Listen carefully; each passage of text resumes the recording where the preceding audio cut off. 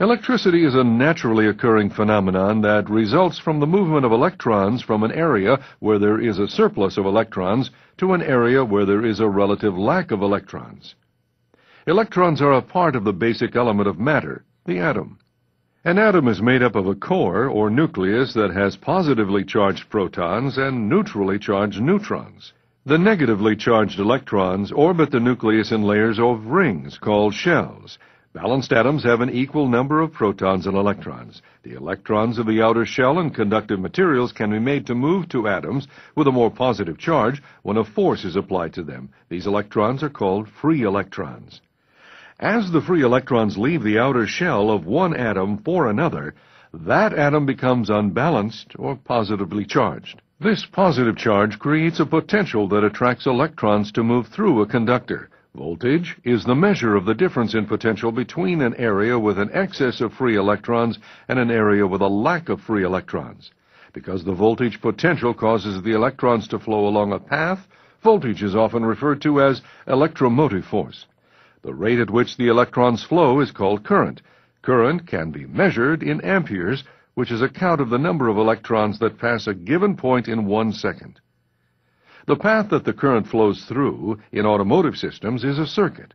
For current to flow, the path must be a good conductor. Good conductors, such as copper, silver, and gold, have one electron on the outer shell that can be easily moved through electromotive force.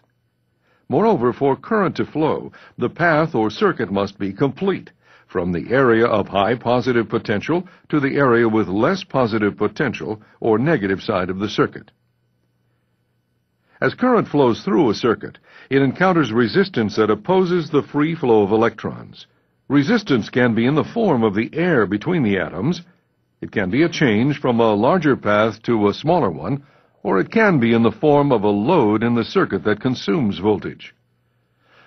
A potential must be present to cause current to flow. In an automotive system, the pressure comes from the battery, which produces a constantly positive or direct current by a chemical reaction. Potential can also be produced by the alternator that generates a current that alternates between positive and negative and back to positive. To be usable in an automotive system, the alternating current is converted to direct current. To understand electricity, it helps to think in terms of something you can visualize.